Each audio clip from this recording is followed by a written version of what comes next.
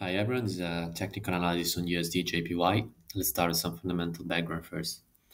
The Fed left interest rates unchanged as expected at the last meeting, with a shift in the statement that indicated the end of the tightening cycle. The US GDP beat expectations by a big margin. The US PCE came mostly in line with expectations, and the core 3-month and 6-month annualized rates are now below the Fed's 2% target. The labor market continues to soften but remains resilient, with US jobless claims missing expectations last week but hovering around cycle lows. The latest US PMIs beat expectations by a big margin for both the manufacturing and services measures. The US retail sales beat expectations across the board. The University of Michigan Consumer Sentiment Report jumped to the highest levels since 2021.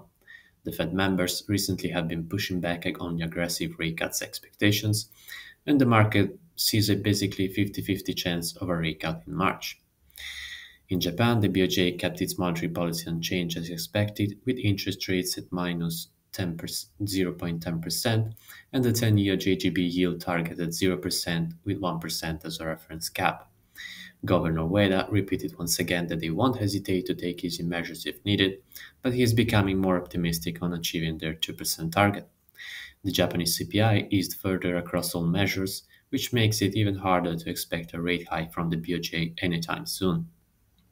The latest unemployment rate ticked lower, hovering around cycle lows. The Japanese PMIs improved for both the manufacturing and services measures, although the former remains in contractionary territory. The latest Japanese wage data missed expectations by a big margin, and as a reminder, the BOJ is focusing on wage growth to decide whether to tweak its monetary policy. The Tokyo CPI, which is seen as a leading indicator for national CPI, fell much more than expected last week. The market expects the BOJ to hike rates in Q2. Now on the daily chart, we can see that USDJPY broke above this key resistance around the 146.60 level and extended the rally into the 149 handle before pulling back to retest the resistance now turned support. The pair started to consolidate, and it looks like the price is heading for another retest of the support, where we'll also find the red 21 moving average for confluence. The buyers will likely defend the level, while the sellers will want to see the price breaking lower to invalidate the bullish setup and position for a drop into the lows. On the 4-hour chart, we can see that the price recently broke above this upward trend line, with the sellers increasing the bearish bets, but the pair eventually bounced on the key support level at 146.26. There's not much more to do here other than waiting for the price to either bounce on this level or break the key support to head lower. On the 1-hour chart, we can see that the price recently broke below this minor trend line and started to fall as the sellers piled in, targeting the support zone.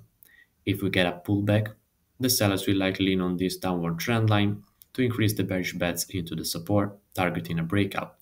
The buyers, on the other hand, will want to see the price breaking higher to invalidate the bearish setup and position for a rally into new highs.